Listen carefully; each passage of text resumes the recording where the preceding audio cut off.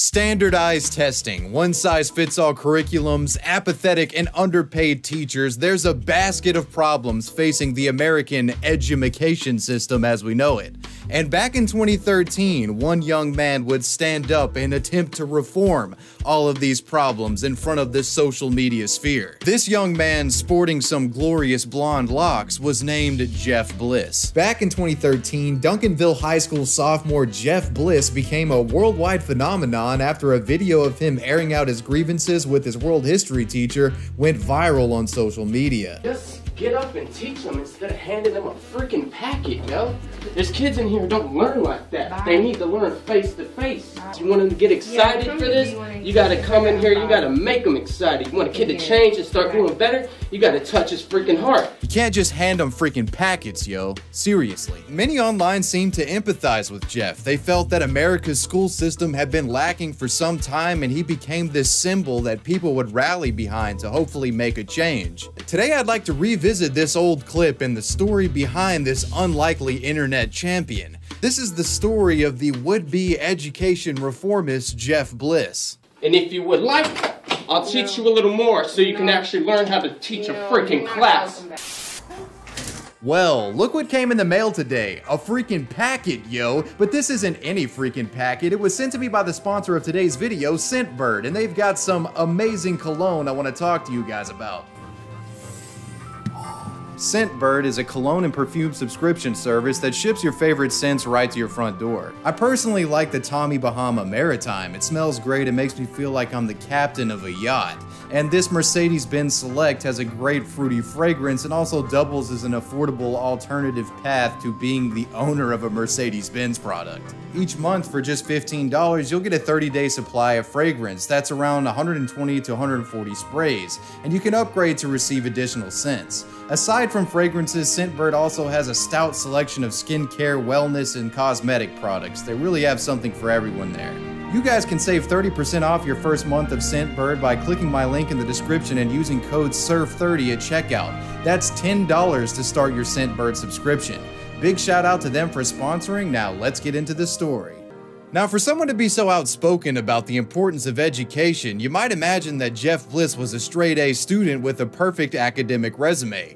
But that wasn't the case at all. After Jeff's freshman year of high school, he actually dropped out after becoming disillusioned with the prospects of his own education. Now, after dropping out, Jeff took some time to reflect on this decision and came to the conclusion, well, his prospects would be limited and that he likely had made a mistake. What I soon realized was, without that education, I'm not going to make any step forward into my future. With this realization in mind and some additional encouragement provided by his mother, Rhonda, who happened to be a teacher, Jeff would eventually decide to give his education another shot. He would re-enter high school as a sophomore, and in his sophomore year he would turn 18, making him 2 years older than most of his classmates. This was likely an uncomfortable position to be in, but Jeff was determined to stay the course and get his diploma. With this return to school, Jeff redoubled his efforts, and his academic performance excelled in comparison to his pre-dropout marks,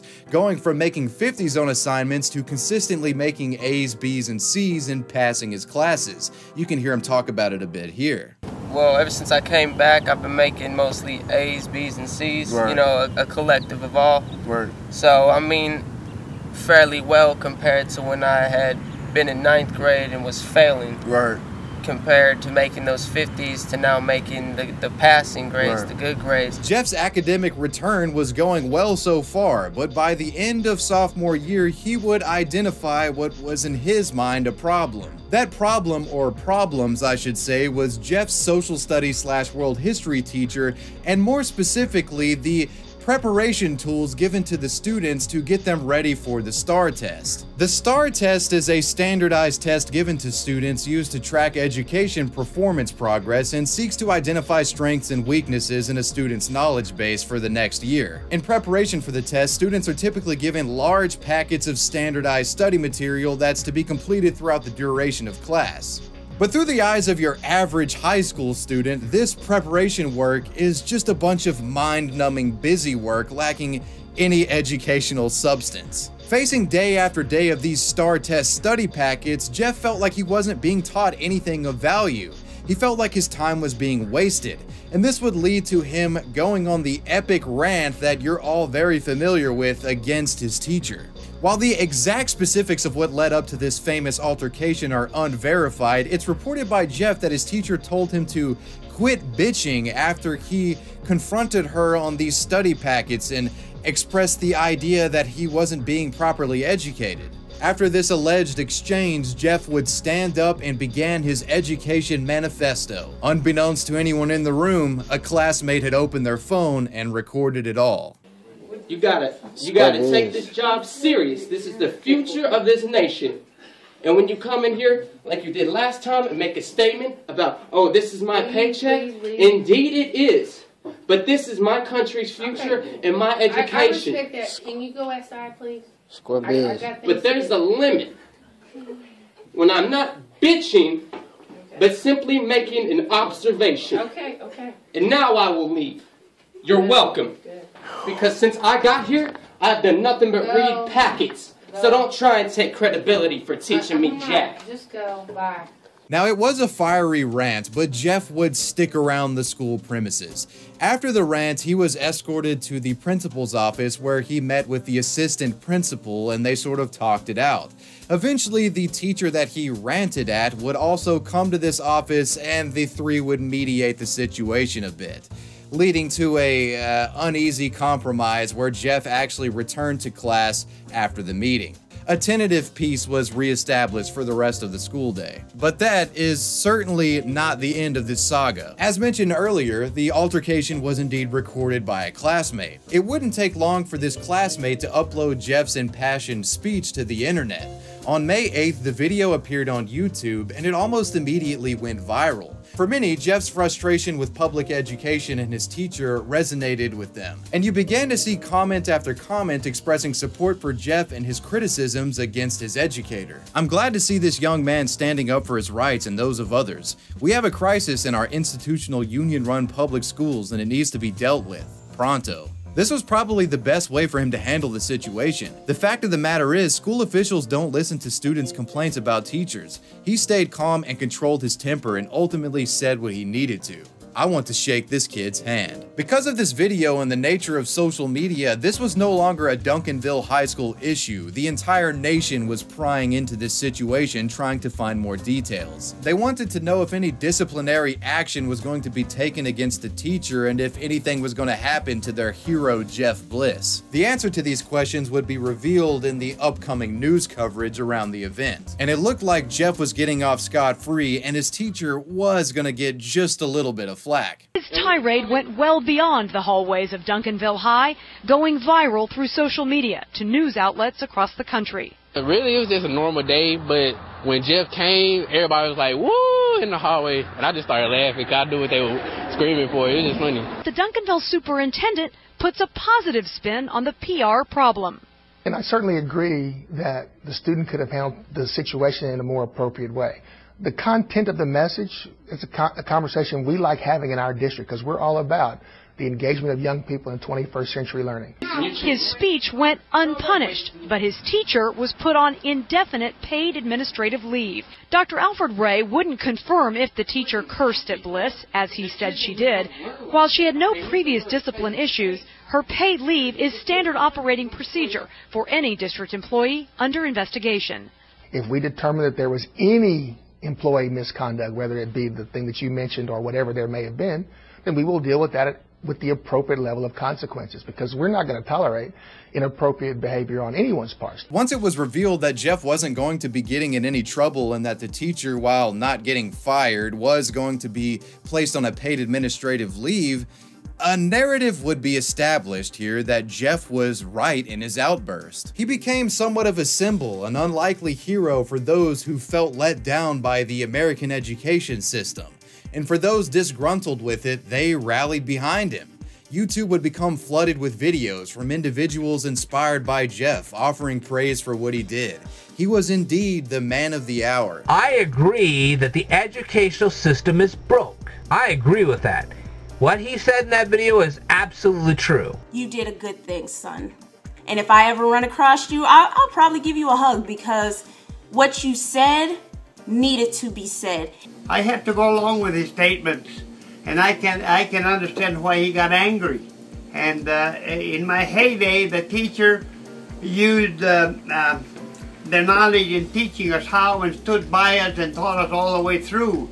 Anymore, he's exactly right. All you do is hand the package and hope that you can understand what's in the package. They don't even know a lot of times what is in the package. As the social media obsession with Jeff Bliss grew, he himself would play into it a little bit and become more vocal about himself in interviews. These interviews revealed more about his personality, and he came off as a well-spoken and overall chill guy. I want to see a teacher stand up and interact with the students, get involved, discuss, talk, question, and get deep into the subject. Man, do you feel like you're a hero for what you did, for what you've done? Nah, man, I'm not a hero. You know what I mean? I'd rather people call me an inspiration. Right.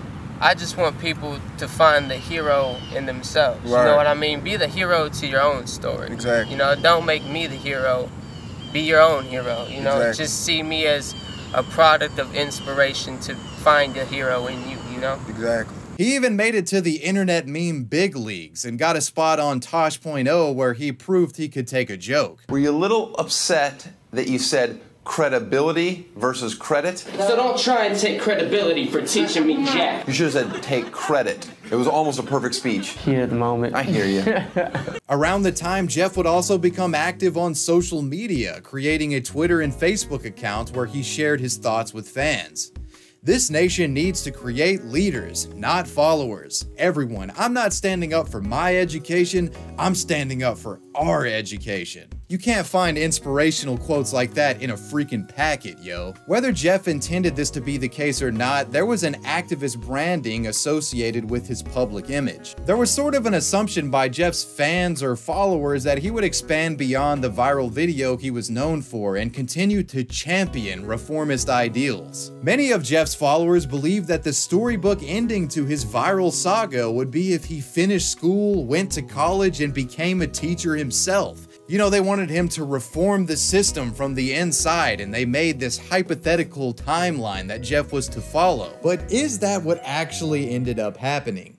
Well, as the viral hype from Jeff's video began to dwindle in the weeks and months following its upload, so did Jeff's optimistic social media posts. Jeff's Twitter account had become largely inactive by the summer, and posts on his Facebook page completely ceased by November of 2013. A post in August would confirm that Jeff passed his sophomore year and advanced to his junior year, but after that, posts regarding his academic progress completely ceased. The narrative behind Jeff becomes confusing in this post-viral phase. One post made by Jeff displays strong cynicism towards the institution of college, an institution he would most certainly have to attend if he did indeed want to become a teacher like his followers suggested he should. At Loghead, college is used to put an entire generation in debt, but what happens when the economy crashes and the dollar becomes worthless? About a year later, after receiving more questions about his future plans, Jeff would more directly address the calls for him to become a teacher. He said he wanted to be a teacher, but clarified not in the traditional sense. At Real Jeff Bliss, what's your plan for the future? Have you ever thought about becoming a teacher? I haven't found my passion yet, but everyone is a teacher because we all have the power to guide people in any direction, good or bad. An educator is the builder and elevator of the mind, so if you can implement the right knowledge, wisdom, and understanding on a foundation to give the youth, you can guide the youth to the highest point of their potential.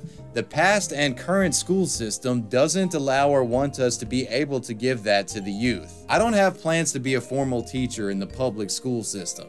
He would also respond to another Twitter user giving an additional cynical outlook on public education. The education system was never designed to educate, only to produce obedient corporate slaves. Yeah, at this point, about a year out from the viral video spread, Jeff himself seemed pretty uncertain about his own future. And the notion that Jeff would somehow swoop in and reform the entire American education system from the inside as a teacher, it seemed like less of his own goal and more of the desire of online onlookers who bought into the sensationalized social media buzz surrounding Jeff. At the end of the day, you gotta remember that Jeff never intended for his rant to be seen by anyone outside of that social studies classroom. He never asked for it to be filmed. Sure, he played into the media hype a little bit, but the reason for his rant wasn't to become famous. In that moment, he was just speaking his mind.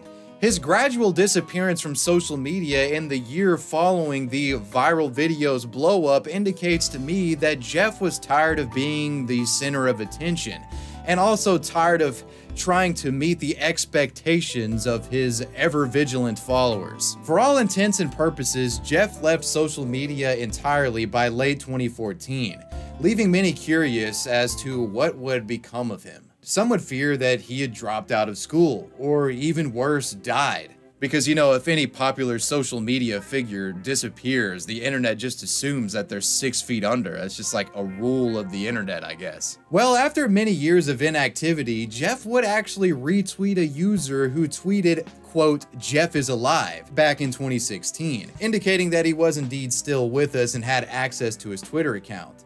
But what exactly was he doing at this time? Well, information on this front is extremely limited, and none of it is really verifiable. But in 2018, a Redditor would claim that they were currently working with Jeff Bliss at a UPS packing facility. I must reiterate, this is an unconfirmed, unverifiable report, but I will read you the statement from this Redditor. Don't take this as fact, okay? I happen to work with him. I'm a supervisor at a UPS hub. Jeff is a loader. Basically, he loads the packages into the trucks. He's a really cool guy. He's kinda quiet, but he's a hard worker. I asked him about the video and doesn't really like to talk about it. The Redditor later updates this thread, saying, "Still at the UPS hub. He worked in my area yesterday, actually. He works there with his brothers, and I've talked to them about it a few times. Doesn't really seem significant to them, just a thing that happened a long time ago." I don't know why someone would come on here and make that up, but I don't know if it's real or not, so you can take that as you will. It's also interesting to note that the tweet that Jeff retweeted indicating he was alive from 2016 was recently unretweeted sometime in either 2020 or 2021.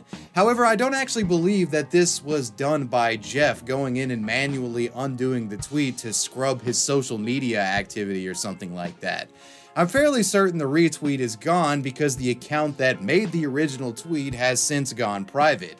Thus, the now private tweet would not show up on Jeff's public page. Whatever the case, it's clear to me that Jeff Bliss no longer desires to be the education reformist that social media branded him as.